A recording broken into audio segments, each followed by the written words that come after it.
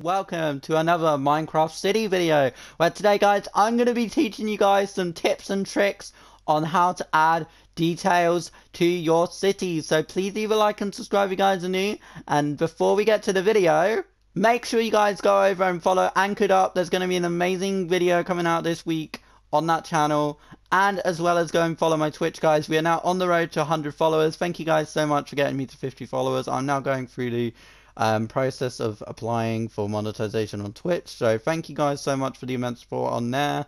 And yeah, anyways, let's get to the tips that I'm going to give you guys for detailing your city. You guys do when you guys are planning out your details for your city is make sure you guys have features that are interactable. So when you guys are building your buildings, or when you guys are building something near a building, like a little stool or something like that, you guys make sure that it kind of has interactive elements, so players, when they join your world, can come up and look at it and interact with it.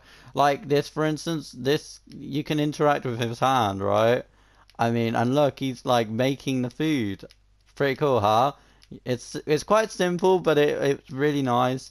And I think we used to have a campfire under here, but I don't know what happened to it. I think we took it off. But yeah, so interactive features, guys, just make the world feel more lived in and more lively. Like this, for instance, is a bin trash can.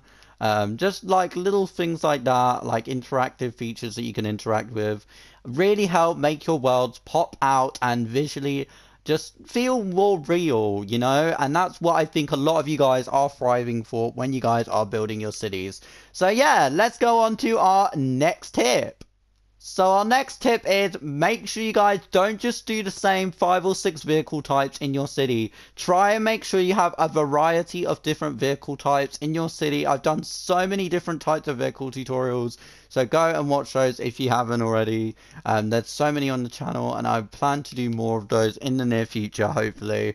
But yeah, make sure you guys are doing different versions of different types of vehicles. You know, don't just do the same like 5 or 6 vehicles and just do Ferraris or whatever, because that will just look weird and it will not fit your city very well, and it will not visually look very detaily, and it won't look very good either. So yeah, make sure you guys do not do that when you are doing your detailing on your street. But the next detail I recommend you guys add that I don't see a lot of city builders doing nowadays is scenery around the build. So when you guys are building your buildings like this, you guys must make sure that you have scenery. Scenery just adds that extra visual appeal to your builds. There are certain builds that obviously it won't work with, and some builds it will work better with than others. But if you can add some kind of scenery to it, then definitely do so. Like this is a prime example. Adding little bits of scenery, guys, just makes the building have that extra bit of pop, a bit of oomph to it when you look at it from afar, and it just makes your world look visually a bit more appealing, because then it's just not just whites and sandstones and browns and bricks and all that color, all the color palettes that you guys see.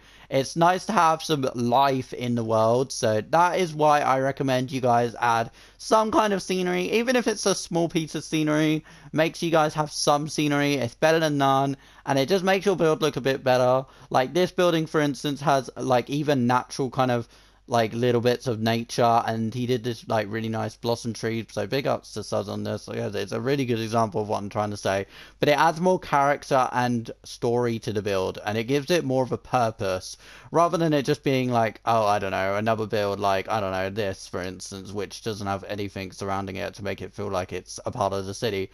But yeah, let's go on to the next tip. An interior, guys. You guys know how much I love interiors.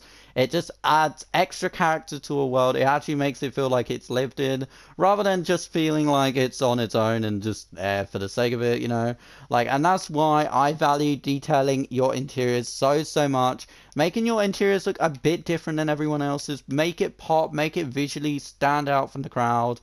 You know, make sure it looks like it would fit in your city world, whatever it is. So if it's for like a restaurant or whatever, make sure it fits, because you guys, honestly, you guys can make interiors look so good. Honestly, if you guys are not the best at doing exterior, interior is definitely something that I would recommend you guys give a try, because it's so very much creative and it can really help you guys improve your overall building. So when you guys do try and do exterior building again, you guys have interior tips and knowledge, which I've covered a lot of on the channel if you guys want to go check that out. But make sure your interiors are detailed, as it is very important when you guys are getting your cities out there. I've made it to this halfway point of the video. Make sure you guys leave a comment saying hashtag most detailed city on PS4.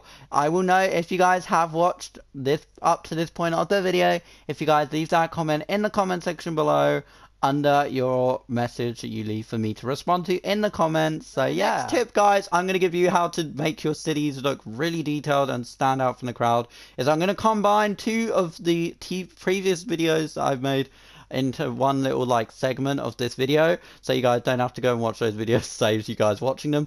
But yeah, you guys can go watch those if you want, but I'm going to cover them right now. So what you guys are seeing here is obviously a good color combination. So when you guys are planning out a build or a pathway, make sure you guys use the similar types of blocks to it. So like here, granite, we used terracotta and brick in order to just add some extra detailing to this. And obviously the sandstone, I've taught you guys so many times, but sandstone looks amazing with this design. Like this detailing looks amazing with it and it stands out visually.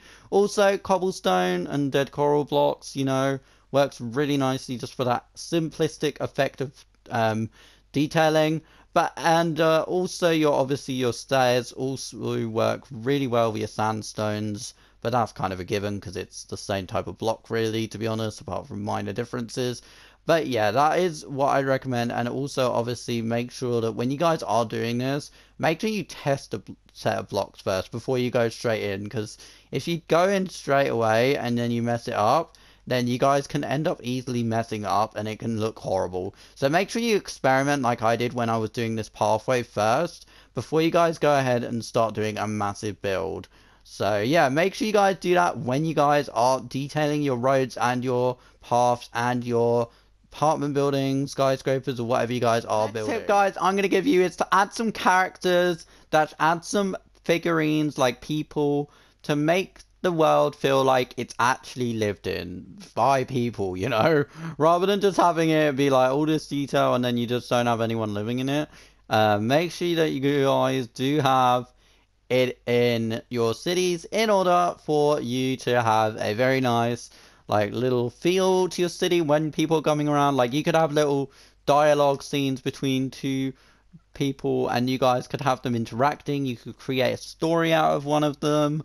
You could have a whole narrative built around it. You could create like your own little story about this character's life or something. Just small little things like that can really add even more like minute little small detail to your city that otherwise you would just not be like recognized for, you know, because like a lot of people do not put like characters, like story building, world building, etc. into their worlds because they just feel they see it as a waste of time, boring, you know, not going to get me anywhere. I want to build like 50 glass towers, which I know you guys don't do. Well, I hope you don't if you're watching my videos, but if you do, hi, how are you? I'm Dr. Anchored.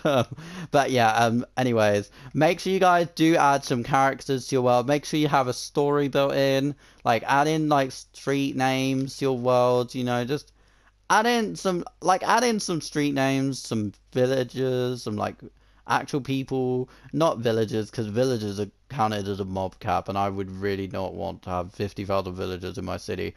But you guys can do that if you want, it's up to you. But yeah, I thought I would give you guys that tip. If you guys have enjoyed this how to add more detail to your city video, make sure you guys leave a like, subscribe to the channel, and leave a comment in the comment section below. Let me know what your favorite tip was that I showcased in this video, and make sure that you guys subscribe to the channel if you're new for future city videos like this, as well as glitch videos and other videos that are really cool. So make sure you guys hit the like button and subscribe if you're new. Follow me on Twitch at Dr. Anchored, which is linked in the description. Follow me on Anchored Up, which is my second gaming channel, linked in the description. A really good video coming out this week on that channel, guys. So yeah, make sure you guys go over there And leave a like and subscribe if you haven't already. And I will see you guys in the next video or live stream. Goodbye, guys. Thank you so much for watching. See you tomorrow.